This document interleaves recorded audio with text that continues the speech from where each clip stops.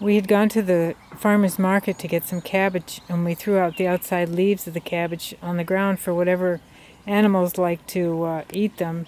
And we ended up going back inside, came out, and Tom spotted these locusts that had come from the tree over here to grab onto the cabbage. It's pretty unreal to see these in action, so many of them. I don't know how many there are. There might be 50 or 60 of them, maybe more.